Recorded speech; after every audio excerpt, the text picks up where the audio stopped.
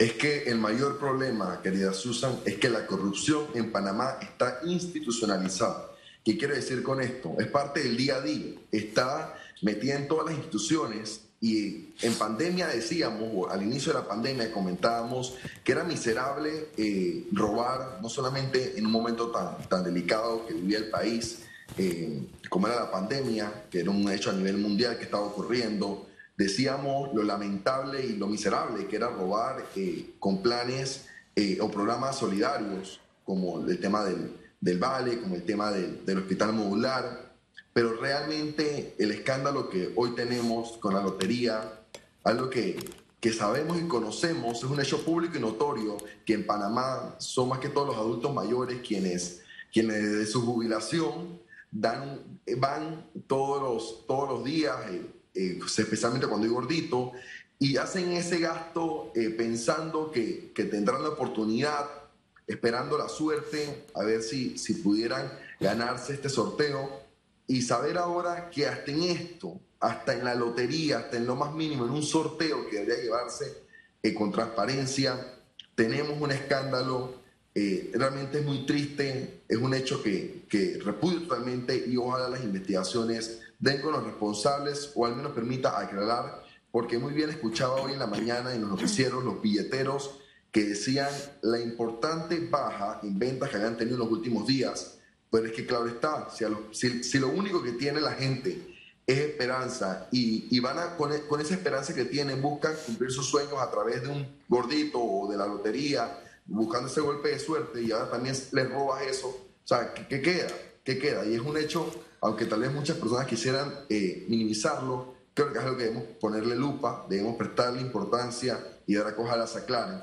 Y que va muy relacionado con lo que comentaba nuestro segundo invitado, es la importancia de retener el gasto público, de usarlo eficazmente. Y nos ha demostrado la pandemia que se puede hacer en muchos casos, que se pueden encontrar otras metodologías, otras herramientas para realmente apostar a innovar en el sector público, pero a su vez ser más eficaz con el uso de los recursos. No podemos seguir pidiendo plata prestada o préstamos internacionales para cubrir la planilla. Eso ninguna empresa que vaya a un banco a pedir un préstamo y diga que va a ser para pagar planilla, se lo van a dar, porque tú no puedes recuperar ese gasto solo pagando planilla. Entonces es un tema sin ser economista pudiera decirlo, no podemos seguir utilizando los recursos de esa manera, no podemos seguir teniendo botellas en instituciones del Estado, que al final eso es lo mismo, es corrupción que está permeando en cada una de las instituciones, desde la Lotería Nacional de Beneficencia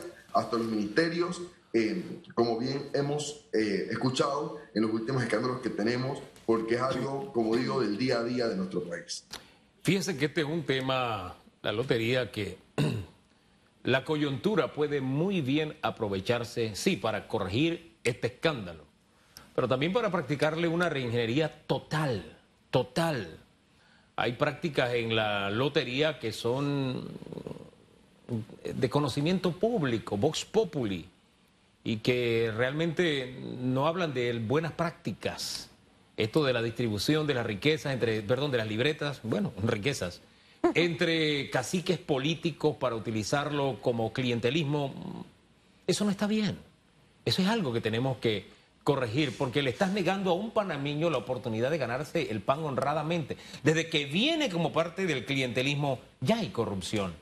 Entonces, y son estos caciques políticos, son gente que vive bien, que tiene recursos, que no necesitan de esta economía de hormiga para tener más. Es un comportamiento que yo no logro entender, pero, insisto, las autoridades pueden aprovechar el momento para poner orden, y no solamente este sorteo. Hay dudas sobre sorteos recientes, entonces creo que es el momento de corregir. De hecho, la Fiscalía Anticorrupción se encuentra investigando todo el tema de la entrega de los billetes desde el pasado 17 de marzo. Y son todas estas acciones que hemos comentado hoy en el programa, la que nos lleva a estar, hoy salía en la prensa un estudio que nos marcaba como el segundo país con más alto porcentaje de corrupción en la región. Entonces, ¿de qué tanto nos sirve estar en estas listas que al final lo que hace es desfavorecer, empeñar la imagen del país y que pone en riesgo también su estabilidad jurídica y económica, como en los últimos meses ha pasado. Y por más que en otro lado, y a nosotros que siempre nos gusta ver las cosas positivas, tenemos otros informes que apuntan a que la economía panameña se puede recuperar en un 11% este año, realmente si la corrupción sigue permeando en nuestro país, no tendremos oportunidad de lograr cerrar la brecha de desigualdad que tenemos y que es una lucha pendiente de todos los panameños y panameñas. Entonces, repito, este hecho que hoy está en la luz pública es algo que realmente esperamos se pueda aclarar y se pueda llegar hasta las últimas consecuencias durante las investigaciones, porque es robarle la esperanza no solamente a los adultos mayores, sino a todos a quienes dan un poco y participan de este sorteo esperando llevarse algo. Así que yo pienso que los dos temas que hoy hemos tenido en el programa van muy relacionados. Al final es lograr que todas las gestiones, que todos los procesos sean con transparencias y apostar a una innovación en el sector público que realmente lo amerita en este momento en el que la pandemia nos ha enseñado muchísimo. Es que tenemos tantas necesidades, Bloise, en este país. El jueves tenemos un mitos y verdades con la ministra de Educación de ese regreso a clases. Una de las condiciones que ha puesto en la mesa los docentes es el tema del FESE. Plata. Entonces, ¿cómo nos damos el gusto de permitir que la gente siga pensando que al sector público tú tienes que entrar a robar, a recoger lo que no hiciste en tu vida profesional porque te fue mal, porque no tuviste cabeza para hacer un negocio? Que esta es mi manera de rebuscarme y de arreglarme y solucionarme la vida. Basta ya de eso. Yo sí creo, y a lo mejor soy idealista y soñadora, pero yo sí creo que en algún momento alguien llegará a ocupar esa silla presidencial que va a impedir que esto siga ocurriendo. Hay personas que solo logran trabajar en el gobierno y eso también da un mensaje.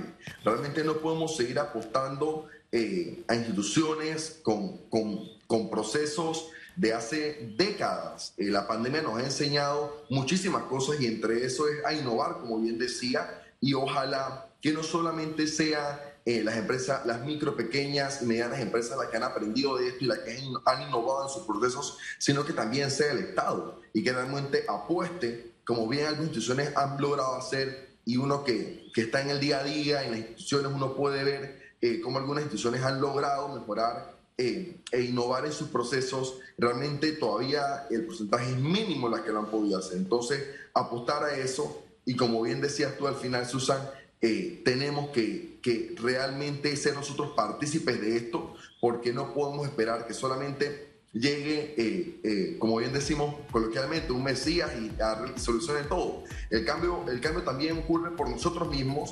El cambio se va a hacer en la medida que nosotros mismos, los ciudadanos y ciudadanas, nos involucremos en los procesos, logremos ser competentes en las habilidades que hay que desarrollar en nuestras propias comunidades, hacer el cambio primero en nuestro entorno familiar, en nuestra comunidad, en nuestro distrito, en nuestra provincia, y así ir logrando poco a poco el cambio que necesitamos y que queremos. Pero también, si bien es cierto, también tengo la esperanza de que algún día tengamos en la silla a alguien que tome las decisiones y haga políticas públicas basadas en evidencia, basadas en la ciencia, basado también en lo importante y en cerrar la brecha de desigualdad, pero también para que eso funcione tiene que haber una ciudadanía comprometida. Don Jorge Isaac, muchísimas gracias. Muchísimas gracias. Que tenga buen día. A ustedes, un gusto verlos.